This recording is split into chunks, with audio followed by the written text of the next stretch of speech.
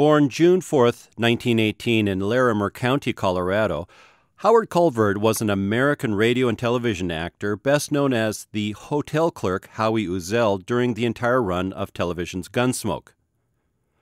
On radio, he starred in the title role of the Western adventure series Straight Arrow, which aired on Mutual from May 6, 1948 to June 21, 1951.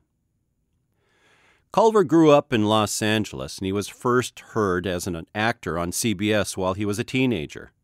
He then served in the Navy for 3 years during World War II, and then returned to continue on many San Francisco and Hollywood-based radio shows. In 1948, he was the last actor to portray Ellery Queen on radio's The Adventures of Ellery Queen.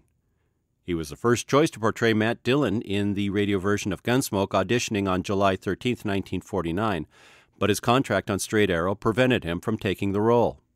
After Straight Arrow, he co-starred with Mercedes McCambridge as reporter Judd Barnes on ABC's Defense Attorney, which ran from 1951 to 1952.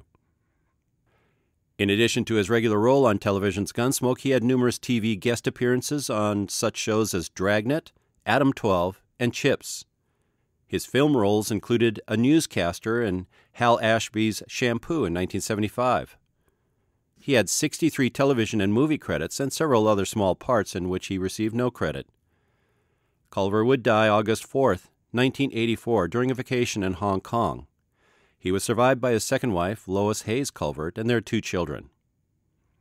Information for this biography was taken from the Internet Movie Database and from Wikipedia. For old-time radio researchers, I'm your announcer, Patrick Andre. Thank you for listening.